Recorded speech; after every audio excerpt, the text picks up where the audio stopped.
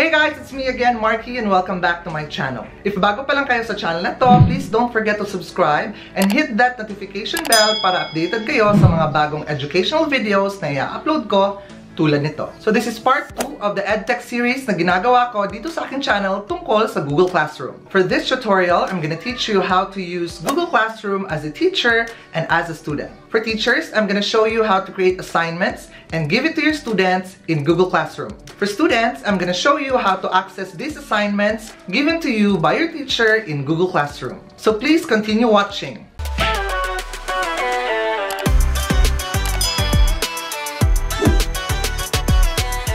By the way, in Google Classroom, may isang free online collaboration tool developed by Google for teachers and students. This tool is very helpful when it comes to distance learning or online learning.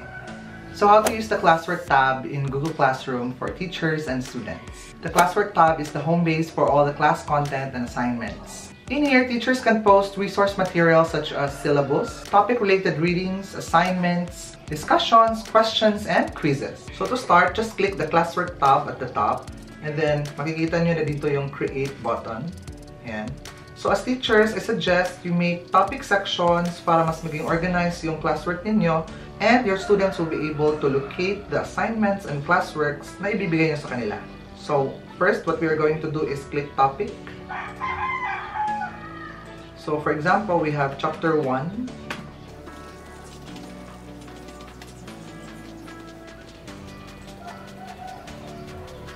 And then magkakaroon ka na ng topic. Another is, for example, we have Chapter 2.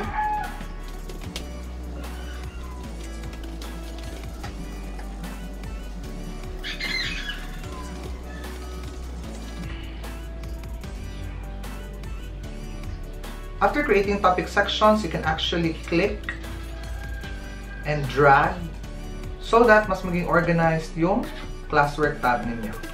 Next is how to create a material na pwedeng gamitin ng inyong mga estudyante. So all you have to do is click Create and then Material.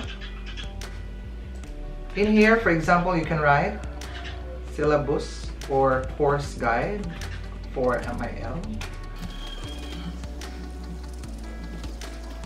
So makikita nyo dito, pwede kayong mag-add ng Google Drive file, pwede ring link file or a YouTube video. So for example, we will be using the Google Drive file. And then you can actually attach files to it, for example this one, and then click Add. It will automatically add a file na gusto nyo i-share sa inyong mga estudyante. So for this part here, pwede nyo i-share, for example, sa isang klase or sa lahat ng klase sa Google Classroom ninyo. You can also select an option here to share this to all the students or to individual students. So sa topic, you can select this one kung saan mo siya gustong ilagay. But for this example, we will not put a topic. We will just click Post. So ayan na, makikita nyo na dito sa taas yung file na nilagay nyo sa inyong Google Classroom. So if you want to organize it or drag it into another chapter or topic, you can just click and drag. Okay? So another is how to create or add a question. So just click Create and Question. So for example, you'll be asking,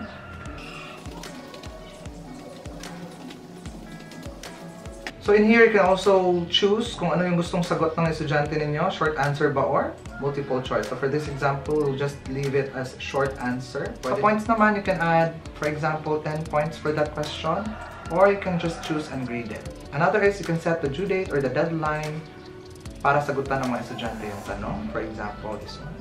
Okay. And then for topic, ilagay natin siya dito sa Intro for MIL. So students can reply to each other. You can select that, and students can edit their answer. You can also check that. And then all you have to do is go here at the top and then click Ask. And then makikita na yan ng mga estudyante nyo dito sa Chapter 1, Intro to MIL, kasi nga dyan natin nilagay sa topic na yan. So ano ba yung makikita ng estudyante ninyo pag binigyan nyo sila ng question or ng material? So punta tayo dito sa ating student view. So para sa mga estudyante, just click Classwork.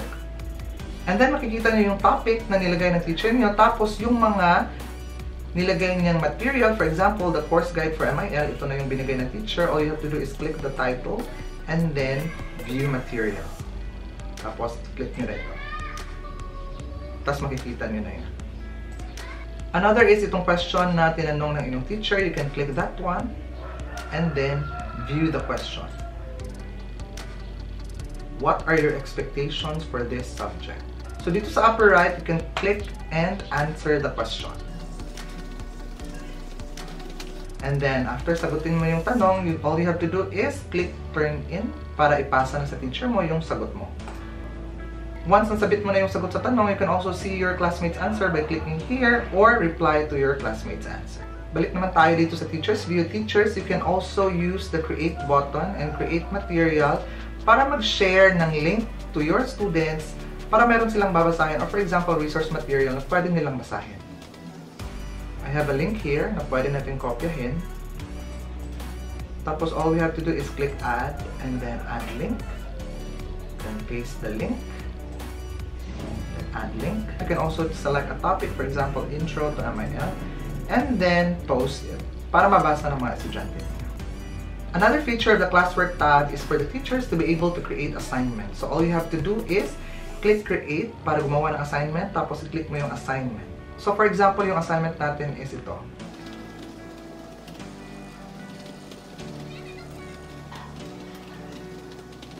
So after that, you can select a class kung saan mo gustong i-assign itong assignment na ito, and then all the students, and then assign points to the assignment. For example, 30 points. Due date is, of course, what? 2 days from now. And then this belongs to chapter 1. So you can actually assign and click this one, or you can also schedule this assignment or save it as draft.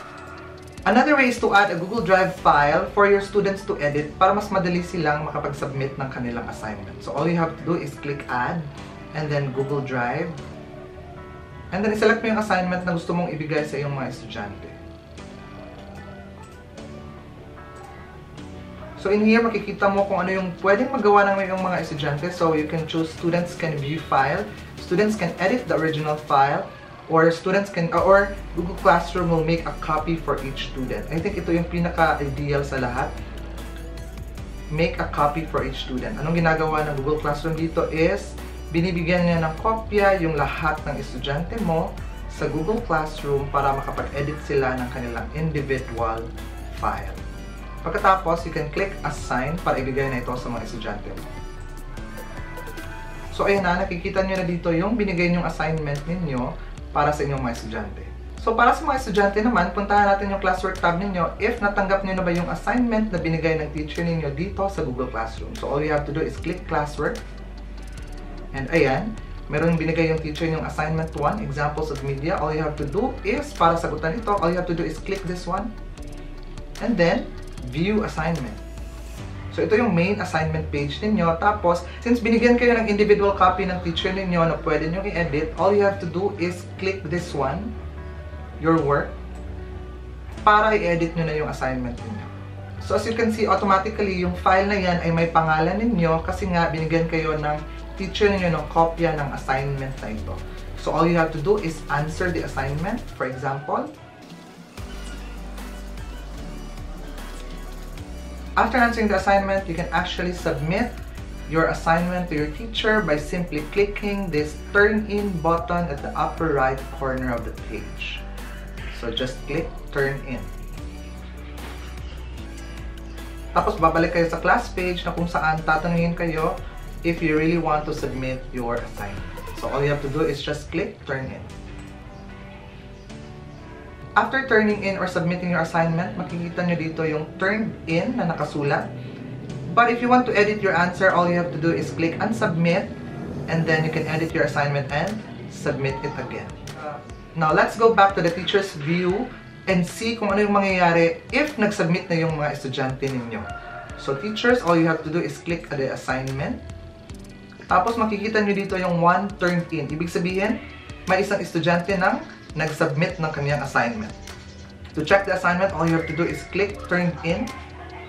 And then makikita nyo dito si Jason student na nag-submit na. If you want to check it, all you have to do is click the submitted file by Jason, for example. So ayan na yung sagot ni Jason sa ating assignment. If tama lahat ang sagot ng iyong estudyante, you can actually grade the assignment by simply looking at the right part of the page. Under grade, you can actually put there, for example, 30/30. So just like how we do it inside a classroom, kailangan talaga natin ibalik yung mga assignments na sinubmit ng ating mga estudyante. So in Google Classroom, all you have to do is click return in the upper right. Makikita nyo dito yung score, and then click return. So balik naman tayo dito sa student view. Ano ang mangyayari pag isinauli na ng teacher ninyo yung inyong assignment na binigyan ng grade? So all you have to do is click assignment 1 for example, and then view assignment. So makikita nyo dito sa upper right, word na graded, it means binigyan na ng grade ng teacher ninyo yung assignment ninyo. So for the students, dito mo rin makikita yung score na binigay ng inyong teacher sa iyong assignment. Just an additional information for the students, makikita mo lahat ng inyong isinubmit na classwork dito sa Classwork tab sa pamamagitan ng View Work. Ito, all you have to do is click View Work. Tapos makikita mo na yung lahat ng sinubmit mo sa teacher mo, tapos yung mga grades mo or grades na ibinigay ng teacher mo. And also additional information for the teachers, dito sa taas sa My Grades tab, pwede nyo rin i-click yan. Tapos dito makikita mo lahat ng grades na binigay mo sa iyong mga estudyante at yung mga assignment na binigay mo sa kanila. So that's it guys. I hope you learned how to use your Classwork tab in your Google Classroom for both teachers and student. For the next video para sa mga teachers, tuturuan ko kayo kung paano gumawa ng quizzes inside Google Classroom sa pamamagitan ng paggamit ng Google Forms. And for the students, tuturuan ko naman kayo kung paano sumagot ng quizzes inside Google Classroom. So for the part 3 of this tutorial, just use this link. This has been your friend, Sir Marky. Thank you for watching. Laban lang!